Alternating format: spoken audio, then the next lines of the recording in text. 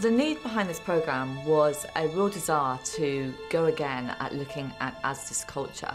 We felt that we were starting to just dilute some of the things we've always been really proud about in the past. So Asda approached us, clearly very thoughtful already about diversity and inclusion, but they wanted us to create work that looked at what does it really mean to be inclusive?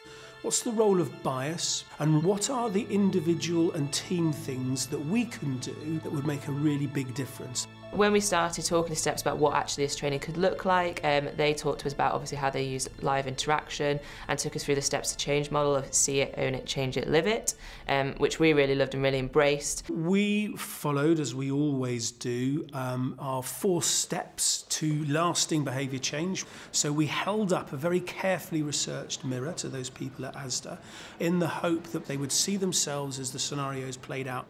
I think drama as a medium to help get on the skin of issues, to help people develop in organisations is really impactful. Well, I can't work late. Pooja, we need to be a team in this, okay? I'm having to work If you late. get the right squad, which I believe we did with Steps, you actually get people who really spot the nuances of your culture and how your people behave and make it really real. So actually you start to feel that you're talking and interacting with real colleagues. Look, I've just had Joe on the phone.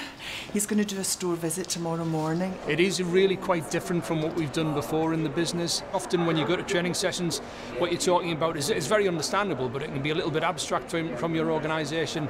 This wasn't. It had real relevance to how we work and how we are in Asda. It was really different. It was a really innovative way of doing a session like this. They were making you feel a little bit uncomfortable in your seat, and you could really think about it and go, yeah, I've probably done that. I absolutely loved it. I loved it. We had a lot of fun. We had a lot of laughter. I thought the acting was super. It really brought to life situations within the company, and it also had a bit of a shock factor. It just really opened my eyes to, right, we need to do something differently here. Look, tell him I want it on my desk 12 noon latest, yes? Will do. So one of the big challenges was how do we reach thousands of people in Asda with a consistent message around inclusive leadership. So face-to-face stuff with the senior leadership, but we also created a set of videos based on the same scenarios that the senior leadership have been exploring, but with a facilitator guide to enable them to have local conversations in various bits of Asda around, well, what does this mean for us? So we filmed in stores, we filmed in depots, and we did film in our home office environment, and really adapted the situations to what our colleagues were saying were the areas they wanted to explore in those areas of the business. Look, I better get back. I'll send Kev over. Thanks.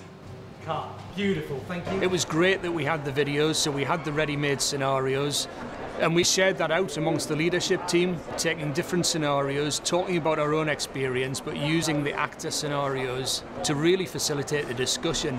And the feedback's been fantastic. It gave us as leaders and my team like an opportunity to probably challenge more. So where previously where we've just accepted and not thought about it too much, it gave us all a way in to sort of like challenge each other's behaviours. Our managers really invested and really bought into it, and it is still something that people talk about now. You have people now saying, oh, that's your unconscious bias, so watch for that, which is great to see and great to see it weaving in.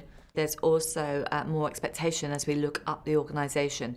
Our colleagues know we started with the top of the organisation, and they know that they have been through this experience and had these conversations. Therefore, they're going to hold our leaders' feet to the flames as well. Sometimes you can do training and then we never do any follow-up, so actually for us it's how do we interweave unconscious bias into our policies, into our recruitment elements, and the work that we've done with Steps is going to become the normal module that we have in our academies for all new managers to our business, because it just makes sure that everyone is coming into our business understands the direction of travel that we're going on to truly build the inclusive culture that we want.